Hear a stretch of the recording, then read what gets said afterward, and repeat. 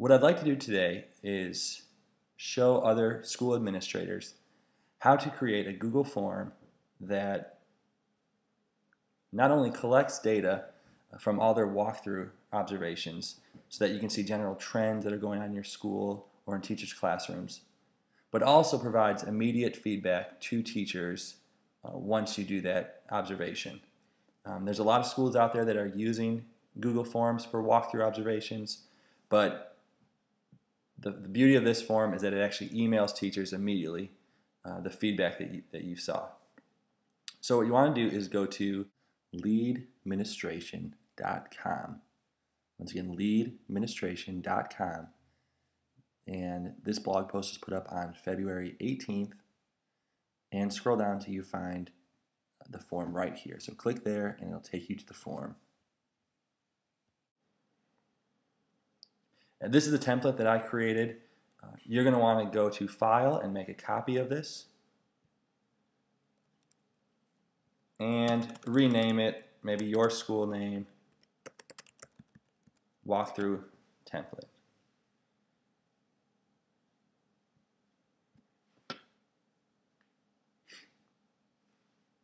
Alright, so this is what it looks like, and I'll show you what the actual form looks like. So as you walk through a classroom, and I use an iPad, it's a great tool, and this is a great form for that. So you can walk in with just an iPad or a laptop and select the teacher, the general information about the class, and then start filling in information that you see. And if you want to change these questions, you're more than welcome to do that. And like I said, the great thing is all these questions that you answer will go straight to the teacher as soon as you post it. So to make it usable for your school, what you're going to want to do is edit the form. And you will need to put all the teacher names. And you have to use their email addresses so that it can email them.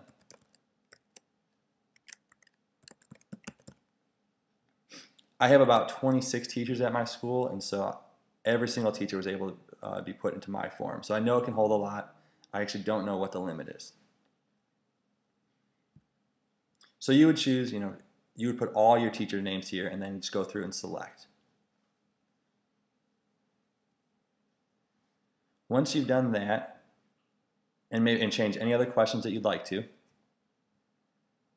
you need to go back to the form and go to Tools, Script Editor, click on Triggers,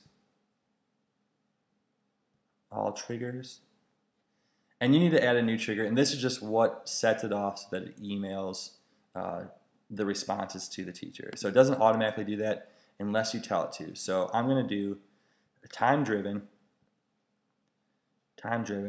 and I would like it to send a response every minute. So if I've made an update, it'll check every single minute and then email a response to the teacher. And make sure you save that. You have to accept or authorize this script. And once that's done, you should be good to go. But if you want to change questions, go back to form, edit the form like we saw before, and change the questions to yourself.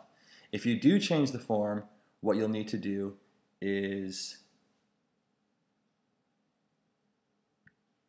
change what the email looks like. So this is what the template looks like for the email. The sender name, this is where the address it comes from, and you can change this to whatever you like. And the teacher that's going to go to, if you remember, I have email addresses for my teacher questions. So when I select the teacher, I select the email address. And anything inside these hashtags will self-populate based on the answer that I chose on the Google form. So whatever teacher I choose, whatever email address I choose, will automatically fill in here, and that's who it'll go to. And just like all these questions, so the teacher will read the period, and then this here will automatically populate with whatever period I select. And so the important thing you must remember, if you change a question or add questions, you need to change this template. So if I were to add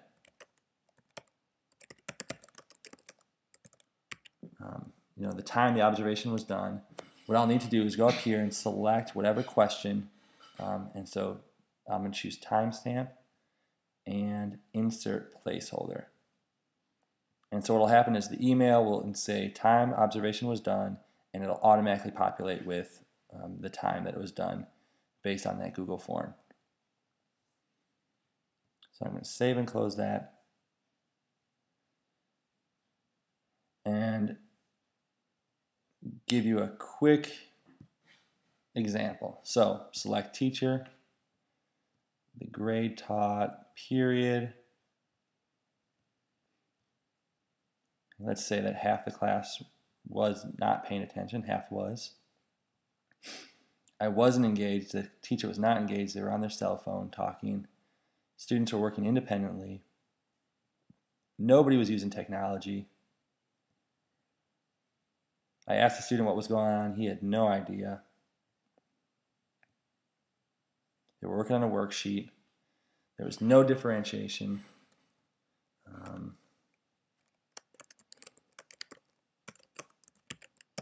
The classroom was clean, things being improved.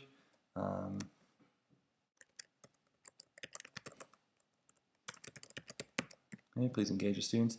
And then comments from administrators. This is something I did not email to the teacher, but this is something that will go into that Google spreadsheet. So it's more of a note for me than it is for the teacher. And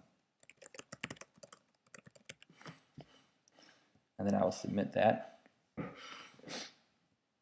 And so the cool thing here is if I go to my spreadsheet, every observation that I do this year will automatically get filled into this spreadsheet, and I can sort it by the teacher, so I can look at all of one specific teacher.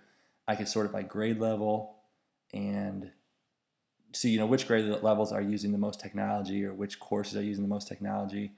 It gives me a great overview of what's happening in the school at any given time. And so obviously the more observations done, the better feeling you'll get.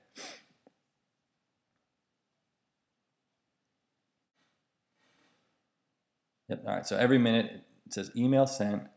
And so if I go to my email, because I chose myself, this is what the teacher will get. So it'll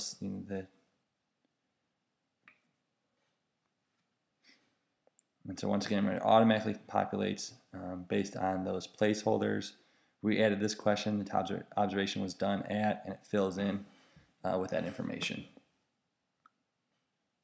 So immediate feedback for the teacher, a spreadsheet with all of your observation notes, just a quick way to get an overview of what's going on in the school. But really, I think this is going to be a great tool, and hopefully it helps you out. And remember to check out leadadministration.wordpress.com.